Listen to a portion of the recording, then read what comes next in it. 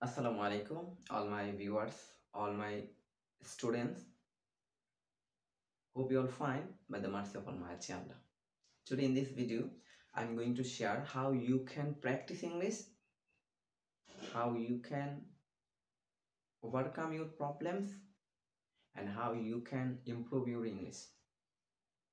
If you are willing to learn English, then this video is only for you. So let's check it out how you can achieve good command, you can overcome your problems, how you can um, speak in any situation without any hesitation. So let's get the thing. First of all, you have to need choose a topic. Choose a topic every day and write 10 to 15 sentence on this topic, about this topic, and practice yourself to speak over this topic.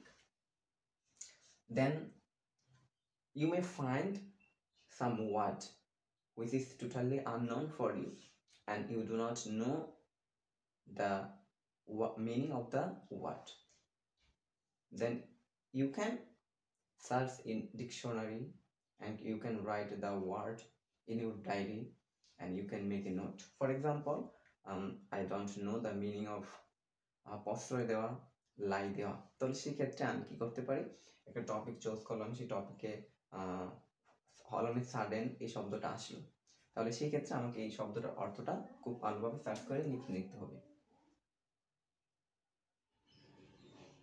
তাহলে আমি শব্দটা লিখে নিলাম যে লাই দেওয়া প্রশ্রয় দেওয়া শব্দের অর্থ হচ্ছে পম্পার।